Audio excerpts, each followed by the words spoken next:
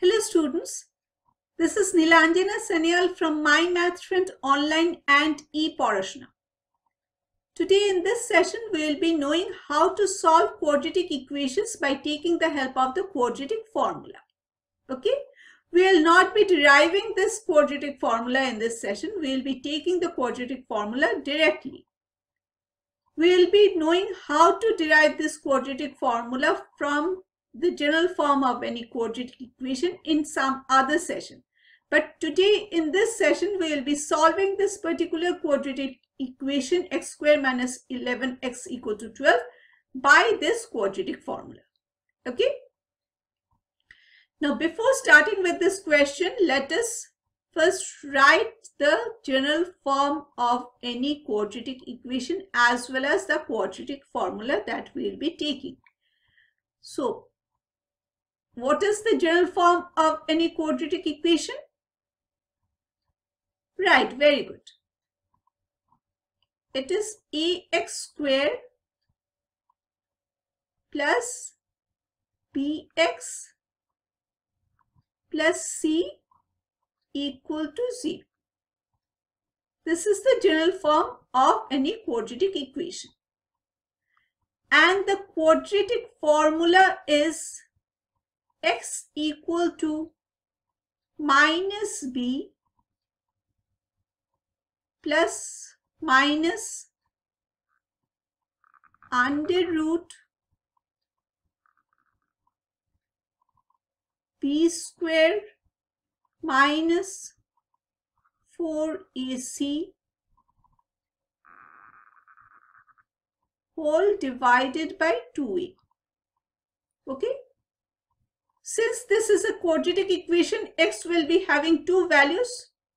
The first value will be x equal to minus b plus under root b square minus 4ac whole divided by 2a.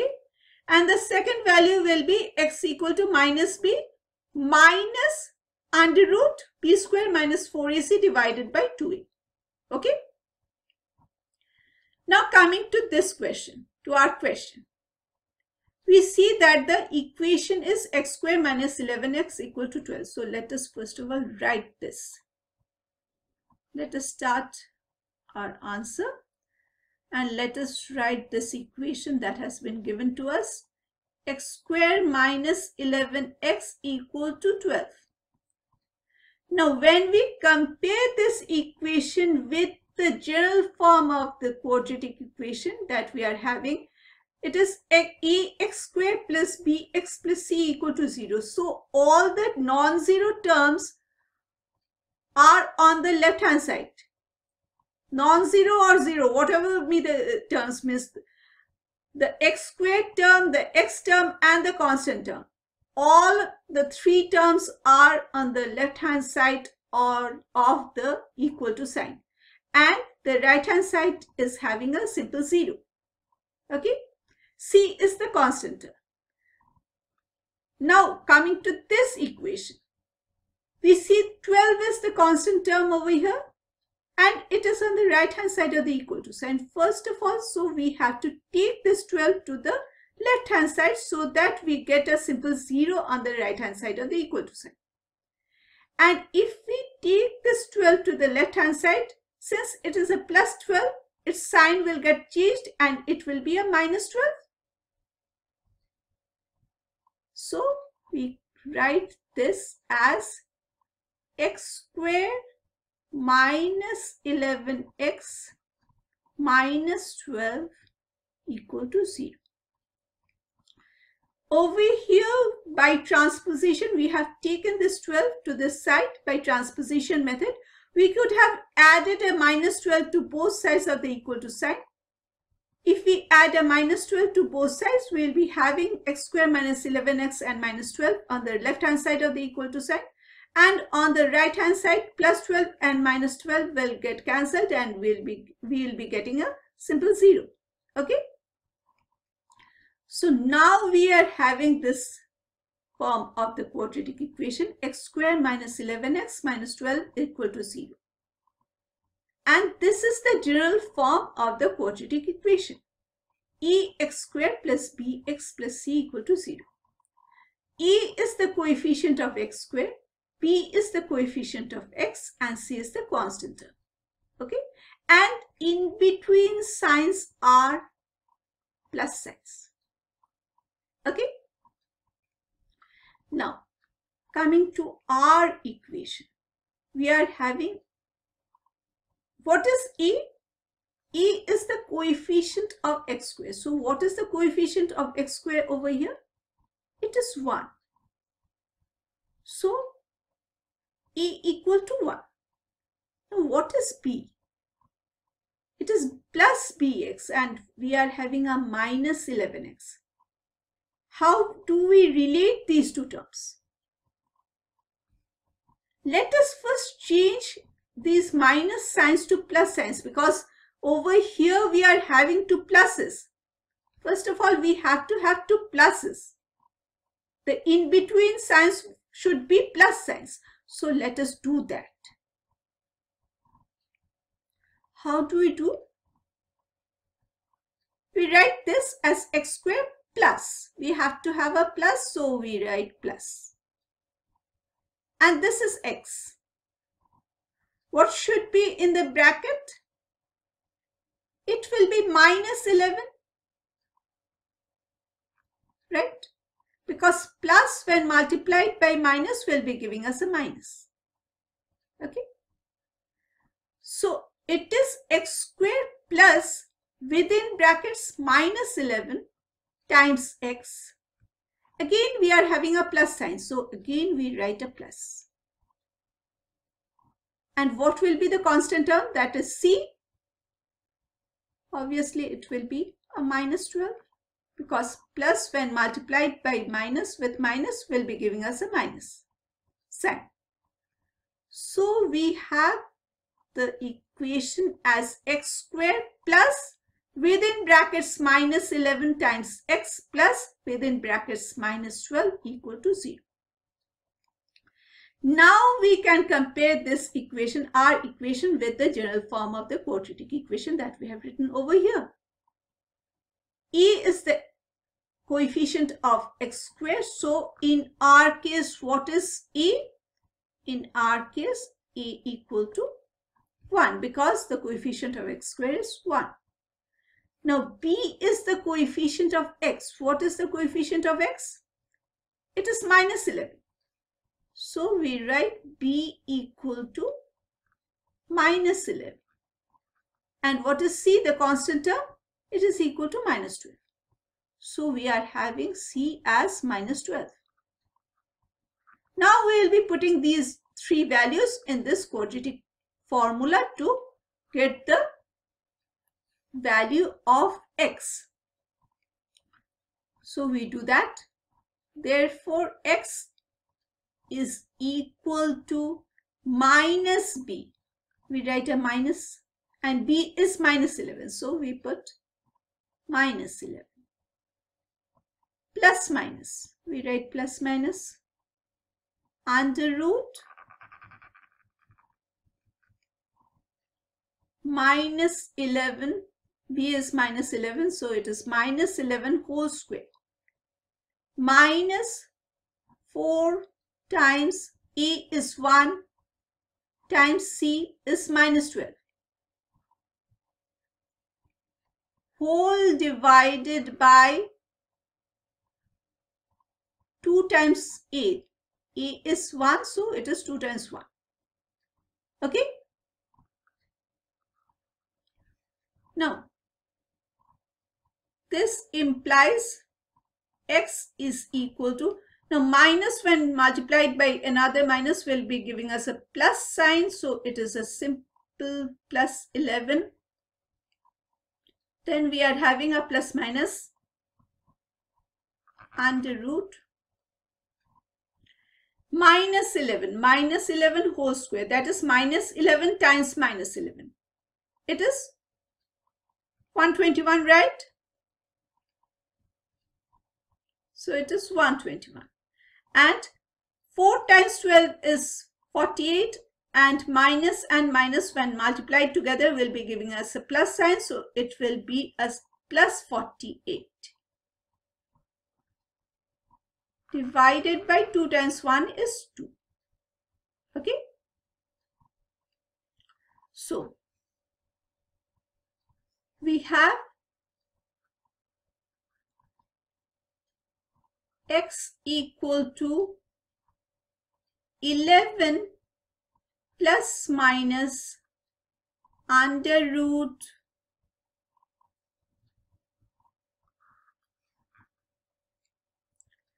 121 plus 48 gives us 169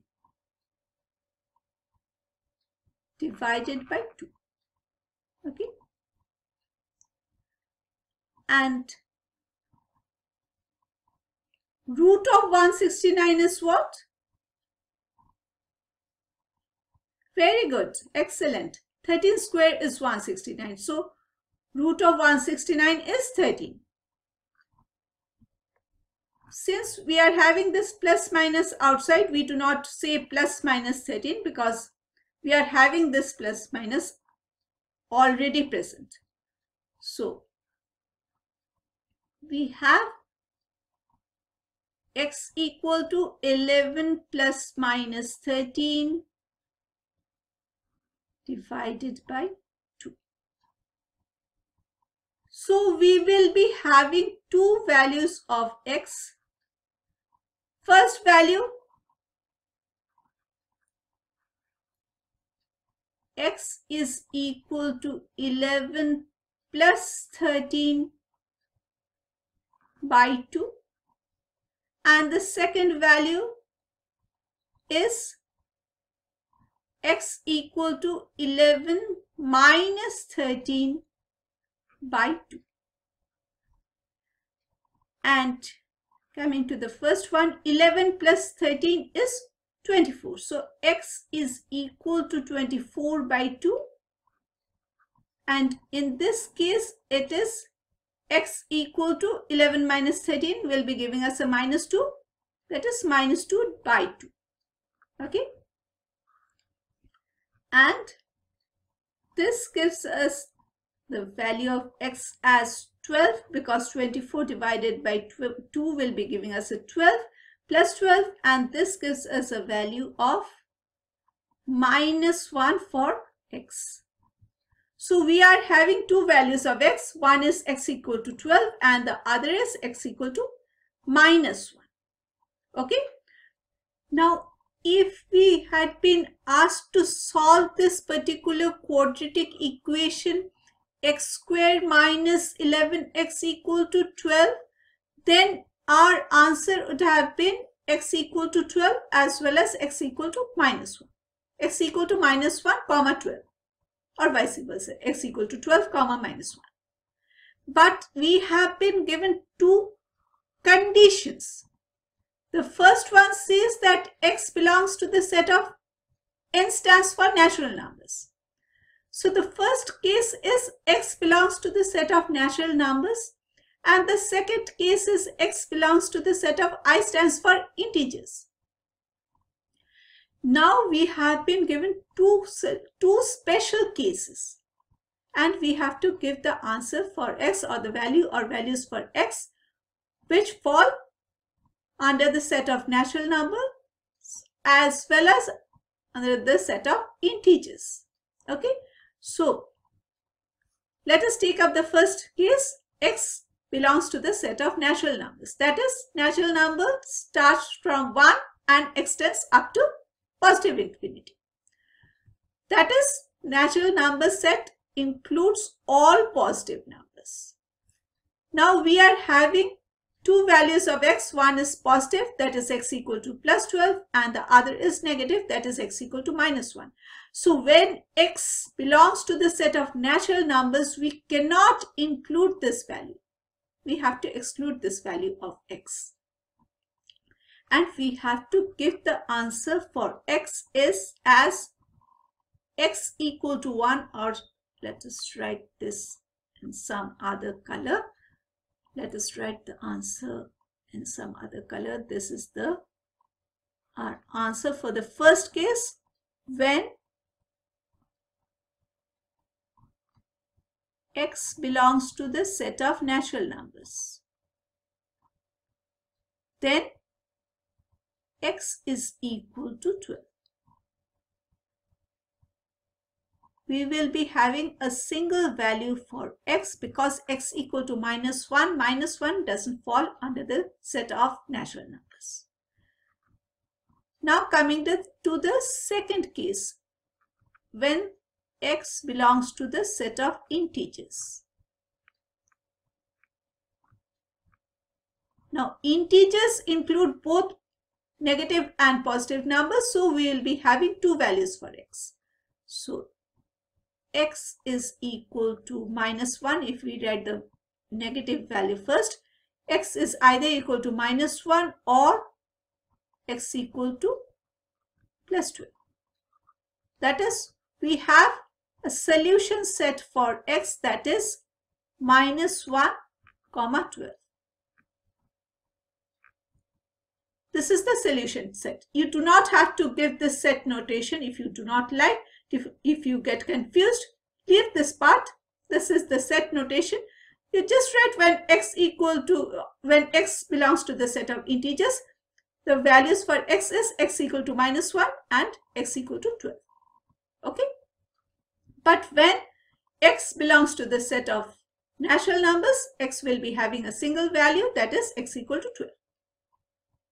But if you are not given these two special cases or any special case, we will be having two values for x, that is x equal to 12 or x equal to -1. These are the two values for x and the answer for the quadratic equation. X square minus 11x equal to 12. But since we have been given two special cases, this is the first case when x belongs to the set of natural numbers, and natural numbers do not include any negative numbers, so we exclude this value of x and we take this first value, that is the positive value for x, and x equal to 12. We have written this positive value for x. And when x belongs to the set of integers, then we are having two values for x. One is x equal to -1 and the other is x equal to 12. And if you want to use the set notation, you can give the solution set. This is the solution set of x.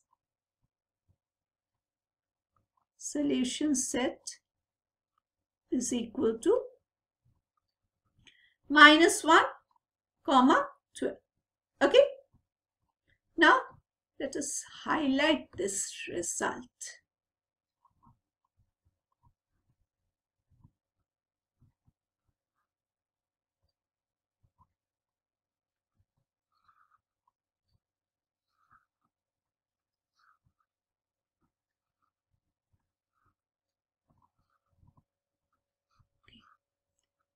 Now coming to the checking part. So we will be doing the checking to see whether our answer is correct or not. We will be taking up the quadratic equation, the original quadratic equation, that is x square minus 11x equal to 12. So first of all, let us write that. We will be taking the two cases, case A and case B. X square minus 11x equal to 12. For case A, you see, for case A, the value of x was equal to 12. So we put 12 for x in this case, and it is 12 square minus 11 times 12 equal to 12. And we will be computing this part and we will be seeing whether this comes out to be equal to 12 or not. So 12 square is 144 and minus 11 times 12. 11 times 12 is 132 equal to 12. And 144 minus 132 is a 12. So we are having 12 equal to 12, implying that the value of x as 12 satisfies this quadratic equation x square minus 11x equal to 12, because over here we are having the left hand side equal to the right hand side. Okay. Coming to case B, where x is equal to -1. Again, let us write the quadratic equation, that is x square minus 11x equal to 12. and next we will be putting the value as minus 1. So minus 1 whole square minus 11 times minus 1 equal to 12. Minus 1 whole square is obviously equal to a plus 1, and 11 times minus 1 is minus 11. When multiplied by this minus sign will be giving us a plus 11. So it is plus 11 equal to 12. And again 1 plus 11 gives us a 12 equal to 12. So the left hand side is equal to the right hand side, implying that minus 1 x equal to minus 1 satisfies this particular quadratic equation, x square minus 11x equal to 12. So the two values that we have obtained for x, one is x equal to 12 and the other is x equal to minus 1, both are correct. Okay. So we have solved this particular quadratic equation, x square minus 11x equal to 12, by using the quadratic formula. And what is the quadratic formula? It is x equal to minus b plus minus under root b square minus 4ac by 2a, where b is the coefficient of x, a is the coefficient of x square, and c is the constant term. Right? So this brings us to the end of our session. Thank you for hearing.